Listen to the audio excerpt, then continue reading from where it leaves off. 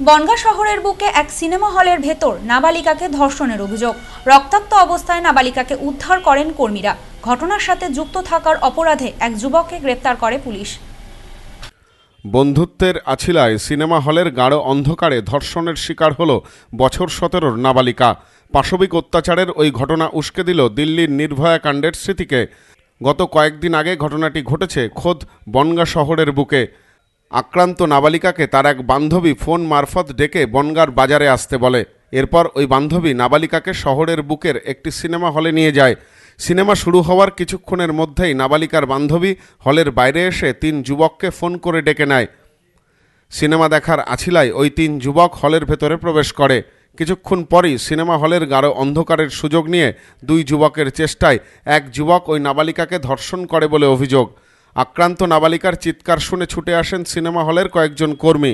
ততক্ষণে রক্তাক্ত অবস্থায় ওই নাবালিকাকে ফেলে চম্পট দিয়েছে অভিযুক্ত 3 যুবক। সিনেমা হলের কর্মীদের তৎপরতায় জখম নাবালিকাকে উদ্ধার করে নিয়ে যাওয়া হয় বাড়িতে। অতিরিক্ত রক্তক্ষরণের ফলে নাবালিকা অচৈতন্য হয়ে পড়ে। এরপর আশঙ্কাজনক অবস্থায় আক্রান্ত নাবালিকাকে ভর্তি করা হয় বনগাঁ মহকুমা হাসপাতালে। রক্তক্ষরণ ঠেকাতে বনগাঁ হাসপাতালের প্রসূতি বিভাগের চিকিৎসকেরা নাবালিকাকে অস্ত্রোপচার করতে বাধ্য হন। আক্রান্তের শারীরিক অবস্থা এতটাই আশঙ্কাজনক ছিল যে অস্ত্রোপচার ছাড়া ওই নাবালিকার প্রাণ বাঁচানো প্রায় অসম্ভব ছিল, জানা গেছে হাসপাতাল সূত্রে। এরপর ওই নাবালিকার পরিবারের অভিযোগের ভিত্তিতে ঘটনার তদন্তে নামে বনগাঁ থানার পুলিশ।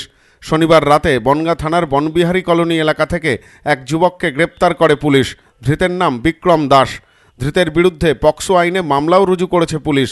ধৃতকে রবিবার বনগাঁ মহকুমা আদালতে তুলে নিজেদের হেফাজতে নেয়ার আবেদন জানায় পুলিশ।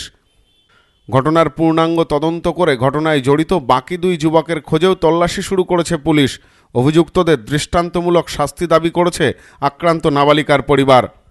শহরের বুকে সিনেমা হলে ধর্ষণের মতো ঘটনায় স্বাভাবিকভাবেই আতঙ্ক ছড়িয়েছে এলাকায়।